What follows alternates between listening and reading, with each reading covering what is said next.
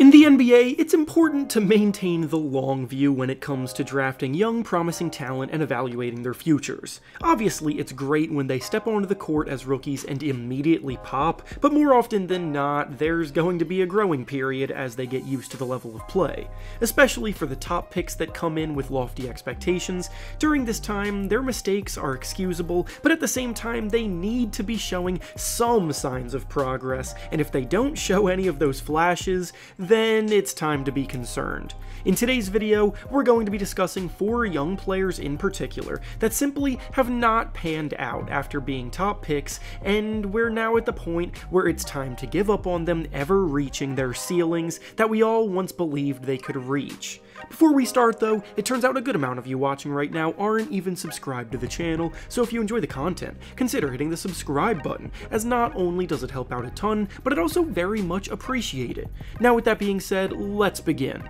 The first young player that it's officially time to give up on ever reaching their full potential is Aleksej Pokusevski of the Oklahoma City Thunder. When Poku was drafted in the middle of the first round in the 2020 NBA draft, he was as raw of a talent as it got. Despite his thin frame, he had all of the physical tools that NBA scouts fall in love with, as a 7-footer with a 7'3"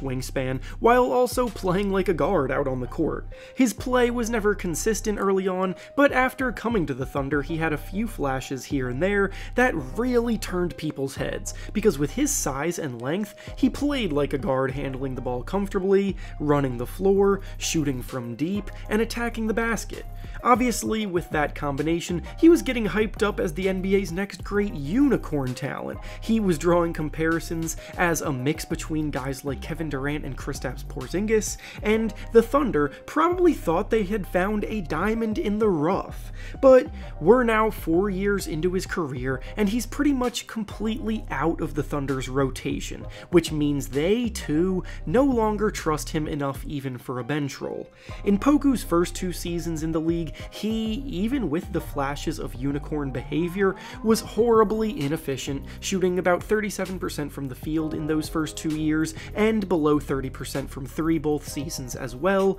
Last season, he did admittedly shoot the ball closer to league average, with better efficiency numbers hovering around that middle mark, but his decision-making on the floor always came into question. He never really figured out how to use his impressive physical tools to be an impactful defender, and offensively, if he's not able to light it up from 3 like Kristaps Porzingis, or make plays consistently, then it's hard for a Thunder team looking to make a deep playoff run to give him any minutes. This is the last year of his current contract, so perhaps he finds a new home in free agency this summer and rejuvenates his career, but after once drawing lofty star comparisons, his realistic ceiling is probably just a decent bench player. The next young player it's officially time to give up on ever reaching their once highly touted potential is Killian Hayes, formerly of the Detroit Pistons. There are plenty of examples of young players not being given proper chances to work through early struggles in order to develop, but Killian Hayes is definitely not one of those examples. Killian Hayes was the 7th pick in the draft in 2020, and for the last 4 years has been given every chance imaginable to break out, but has just not been able to show any kind of meaningful improvement. He was the Pistons' starting point guard from day 1 as a rookie, and kept that role even through a coaching change this season, yet his production across the board was so bad, I could see how much it was driving Pistons fans crazy. Despite flashing promising shot-creating skills overseas as a draft prospect, Hayes has just never been able to find his scoring touch in the NBA, never once shooting above 30% from 3 in any of his 4 seasons, displaying equally frustrating touch in the paint and around the basket, and him lacking the ability to threaten defenses at all as a scorer holds back the rest of the team's offense. Sure, he's proven to be a talented passer of the basketball with good vision and instincts, but that's not enough to overcome his glaring weaknesses. This season, through 42 games, he was averaging just 7 points and 5 assists per game, shooting 41% from the field, but 29% from 3, and after some back and forth between him and his representation and the Pistons, the team chose to release him last week, so he is now a free agent. It's hard to buy into a point guard that can't shoot the ball, basketball and just flamed out on the worst team in the NBA. So even if he does get another shot elsewhere, he realistically will only ever be a backup point guard at the NBA level. The next player it's time to give up on ever reaching their once gaudy potential is James Bouknight, formerly of the Charlotte Hornets. Bouknight was a lottery pick in the 2021 NBA draft, but ever since that point, nothing has gone right in his career at all. When you're a lottery pick for a team that is in the middle of a rebuild phase, you would expect to be playing a lot, getting better and better over time, but Bouknight's time in Charlotte was nothing short of a disaster. He only played in non-garbage time minutes in a small handful of games during his rookie season, and in those games, he rarely did anything meaningful in his opportunities. This trend would continue in each of his next 2 seasons, and year after year, game after game, he would shoot the ball terribly, get abused on defense, and just prove that he was not good enough for this level. The crazy part is that he entered the league as a prospect whose entire appeal was his ability to score the basketball as a crafty combo guard from UConn, but the cold hard truth is that if you're going to be a score-first player,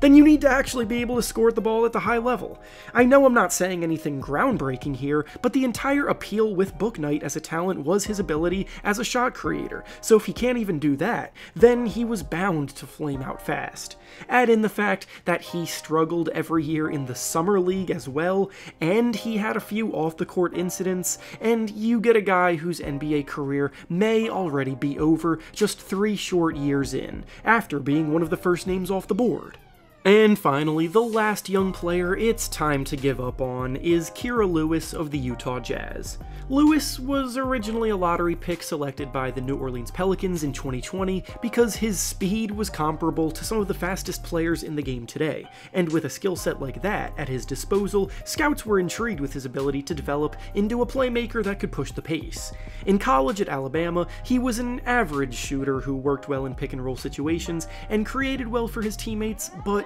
he turned it over way too much and didn't necessarily display much versatility in the ways that he could score. He was still viewed as a lottery talent because of that blazing speed and potential improvement as a creator, but unfortunately, sometimes when you take a swing on an incomplete player, they never become complete at the next level. Lewis is now 4 years into his NBA career and has never really at any point been able to break into his team's rotation for consistent minutes. His role fluctuated a ton in his first 2 seasons as he shot the ball poorly, and the last 2 seasons he's been basically subbing in for garbage time. He's been traded twice in the last month as well, going from the Pelicans to the Raptors and now to the Jazz, and with his contract set to expire after this year, his impending free agency may not draw that many suitors. He would be a nice addition for a rebuilding team as a buy low candidate, but again, like the rest of the players on this list, his days as a promising lottery caliber prospect are long gone, and now we have to temper our expectations for him to being at best a guy who can provide minutes off the bench somewhere. And with that being said, that's all I have for you today. Make sure to like the video, subscribe to the channel, and comment down below what you think about these disappointing young players. Thanks for watching, and I'll see you all next time.